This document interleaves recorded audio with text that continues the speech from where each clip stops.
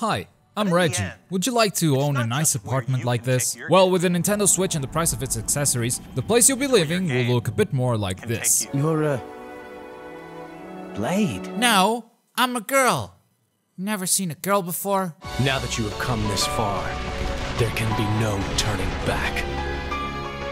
You and that sword. Told you I'm a girl! Oh, when did this get in my hand? Oh, put it in my mouth. When I found out that Nintendo Switch is being accepted by video game fans from all over the world as a home console that could be taken with you anywhere, I felt so relieved. I'm really so relieved, folks. I thought this was such a dumb idea. I mean, who comes up with this shit?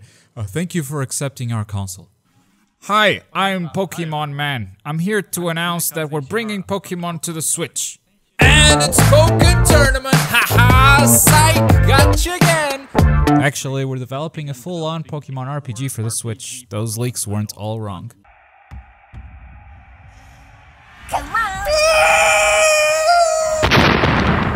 Nice! They're making a new Metroid. Fuck, it's a Prime. Koei Tecmo, Omega Force, Team Ninja. Alright, what are they turning into Dynasty Warriors now? Ah, it's just Fire Emblem. Wait, this ain't new.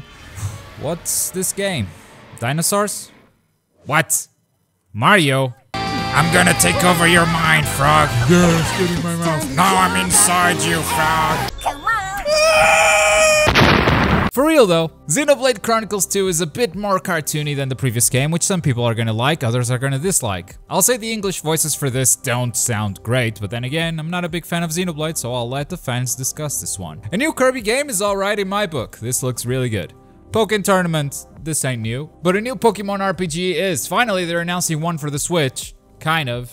They said they're making one. It's coming out any day.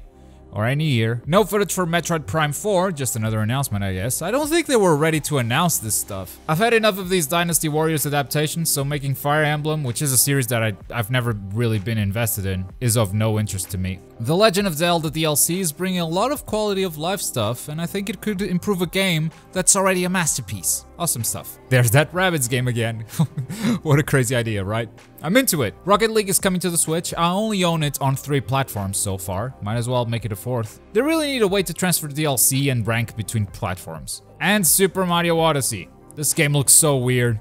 And I want all of it. I want all the weird. Possessing different enemies looks like such an awesome mechanic. The different environments look great too. All of it. This seems like a proper ass Mario game. And that's it, folks. That's all the press briefings for E3 this year. If you missed Sony yesterday, check out this video right here. We'll be back with more E3 videos tomorrow. My name's Globku. Thanks for watching.